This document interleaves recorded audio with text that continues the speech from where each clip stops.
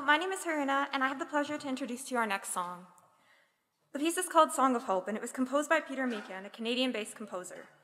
The piece features multiple solo melodies, which will be performed by Cyrus and Ara Price, Thomas Joyner, and Callum Harding.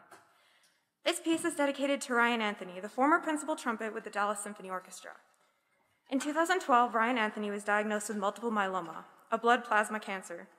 He then began a nonprofit organization dedicated to raising awareness and funding for cancer research through a concert series titled Cancer Blows. In early 2020, Ryan Anthony passed at the age of 51.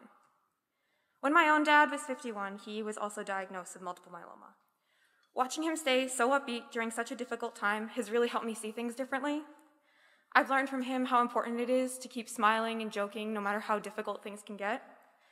Having hope has really kept us all going, and this is the first time in my 3 years of high school that my dad's been able to come to one of my concerts.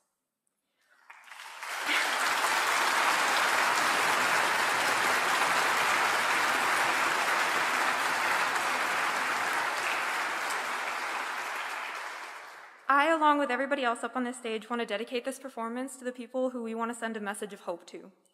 We're incredibly grateful that we get to share our music that we've put so much into creating with the people that we love both on stage and in the audience. This is Song of Hope.